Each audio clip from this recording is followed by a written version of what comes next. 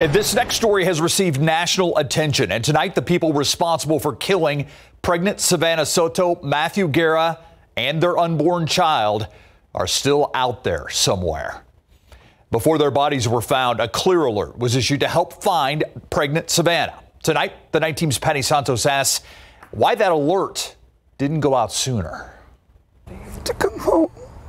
That's why to come home. That's the plea of a family desperately searching for their missing loved one.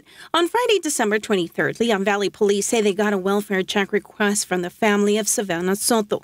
The expectant mother and her boyfriend, Matthew Guerra, were last seen on the previous afternoon at their Grissom Road apartment in a gray Kia.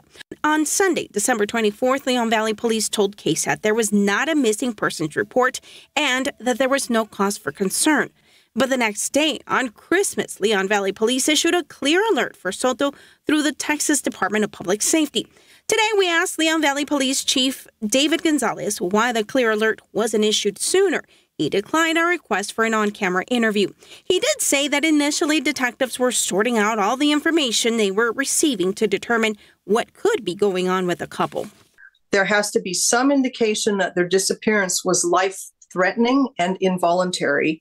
Allison Steele helped the clear alert become law in 2019, nearly 2 years after her daughter, Kaylee Mandati, was murdered. The clear alert is like an amber alert for adults. It basically was developed to cover the gap between the amber alert for children and the silver alert for older people. She says criteria for the clear alerts help ensure it's not overused and the public doesn't become desensitized. There has to be less than 72 hours past since they disappeared. So we're talking about fresh cases here. In addition, a person must be between 18 and 64 years of age, and there has to be enough information to give to the public, like a suspect or vehicle information to help locate them. Steele says investigations have a lot of moving parts. Outside of the law enforcement domain, sort of are left asking questions as to why it didn't go out sooner or why it didn't go out at all sometimes.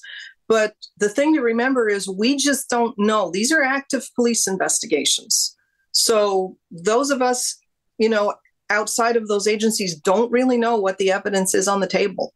Patty Santos, KSAT 12 News. Keep up to date with all of San Antonio's top news, weather, and so much more by clicking the like and subscribe buttons below. And once again, thanks for watching KSAT.